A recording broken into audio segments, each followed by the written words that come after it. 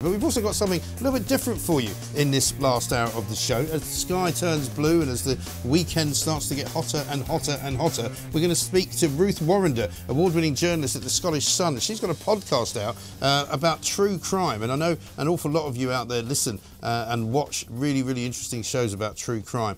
She's done an investigation into a particular murder of a woman in Aberdeen, which is a fascinating story. Let's talk to Ruth now and find out what it's all about. Ruth, a very good afternoon. Welcome to the show. Hi there. Good afternoon, Mike. Pleasure to be on. Thank you for having us. Yeah, thanks very much for joining us. It's a fascinating story. I mean, I did some time up in Scotland. I worked up there for sort of nearly 10 years, but I didn't know about Brenda Page, who was a woman from Aberdeen. Tell us a little bit about her story before we do anything else. Well, Brenda was actually from Ipswich, but she'd moved up to Aberdeen for her job. She was a very talented scientist and she headed up the genetics department at the University of Aberdeen. So she moved up in 1973, and basically in this podcast, I investigate her brutal murder. Her death remained unsolved for 45 years, and it became one of Britain's longest running unsolved murder cases. At the time of her death, Brenda was 32 years old. As I said, she was an absolute talent.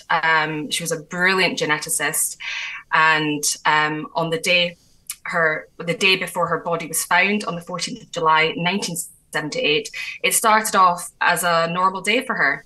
She went to work at the university, she left the laboratory, and later that evening she went out for dinner with two businessmen in a very upmarket hotel in the city, which at the time was in the throes of the oil industry. It was the oil boom. It had actually become the oil capital of Europe by then. And she was spotted leaving the hotel at about 2:30 in the morning. She drove herself home, and little did she know when she was turning the key in her door that her killer was actually already waiting inside, ready to pounce. Right. Brenda was subjected to a brutal and violent and very sustained attack. And her murderer used a blunt instrument, which has never, ever been found to this day. So a huge police investigation followed. But unfortunately, her family were so devastated at this, the case was actually closed after only 2 years. And despite a reopening of the cold case in 2015, no development had been known about any arrest or anything when I started my investigation in 2018. So yeah, it's just, it's haunted the folk of Aberdeen. I'm from Aberdeen. I grew up knowing about this case, and it really did cast a long, dark shadow over the city. And it's only recently that her killer has actually been convicted, and that person is now behind bars. Right. And I mean, one of the fascinating differences, I suppose, about this case was the kind of double life that she led, because yes, she was a brilliant scientist and she seemed to be a very successful professional woman, but she worked part-time as an escort.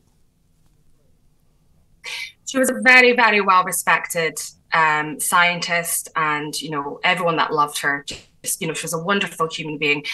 But police, days after her murder investigation was launched, they did reveal that she did have a second occupation, and that she felt the need, although she had a flourishing career and a brilliant job at the university, she felt the need to have a second income. So, we do explore that theory and whether that did put her life at risk. I think it did taint the investigation and possibly hinder the police investigation, because it just tainted with, the sexist attitudes in the 1970s. It just changed people's opinions on her and the case in general.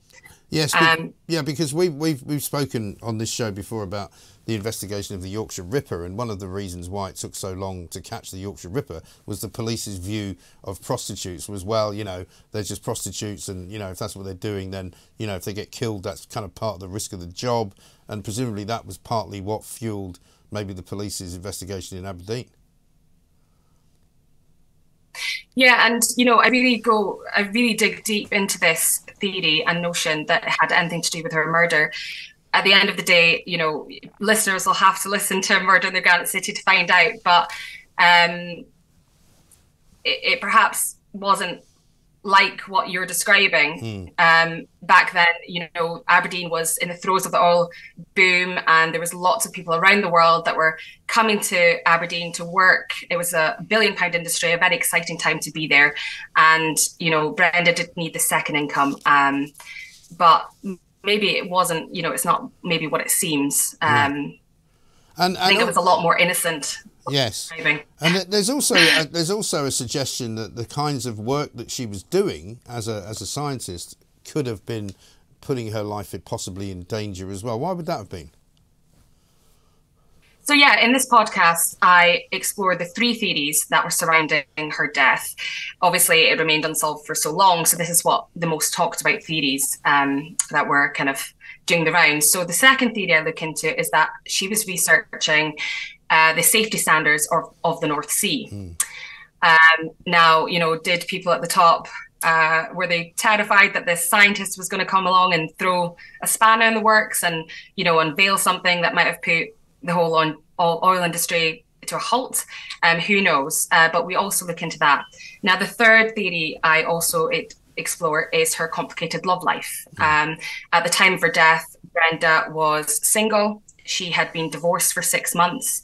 She was living in a flat on her own, and she was back in the dating scene. She had a very complicated relationship with her ex-husband, who actually was arrested during the original investigation back in the 70s, but he was released without charge. So, you know, it's a fascinating case. It's a gripping podcast. I hope listeners enjoy it. And at the heart of this, at the end of the day, is, you know, an amazing, wonderful woman who had her whole life ahead of her. And it was just so cruelly cut short, her life.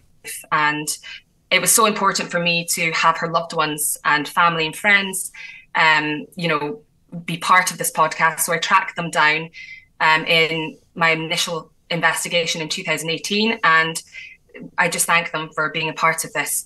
2 episodes actually did go up of our initial podcast in March 2020. And it was actually on the day that the 3rd episode was about to drop in the morning. The police actually went round to an address and made their first arrest in 42 years. And that's led to a conviction. And it's just the result that we could have only ever prayed for. Right.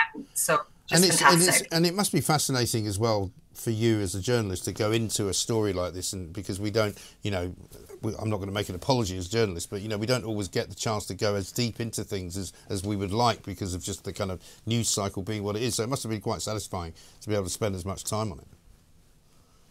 Absolutely. Listeners can really get a feel of what it's like to be a journalist in the traditional sense, you know, actually going out and knocking doors and doing that, which I've always been passionate about. It led me to people that I would never have dreamt to have found. Obviously, it's such an old case. A lot of people that were involved in the original investigation and her loved ones, some of them they've sadly passed away.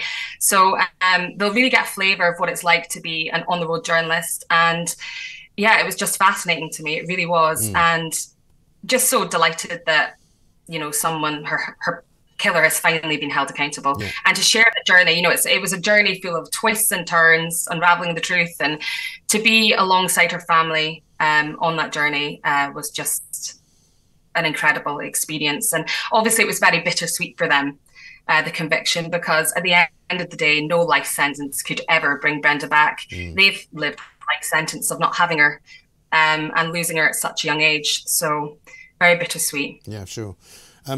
Great to see you today, Ruth. Tell us where we can presumably get it at most of the normal podcast platforms. Yes. So episodes 1 and 2 are out today. They've been up since 5 a.m. this morning on Spotify, Apple Podcasts, or whatever you get your podcasts. Please be sure to rate and share them with your loved ones. And I just hope that you enjoy it.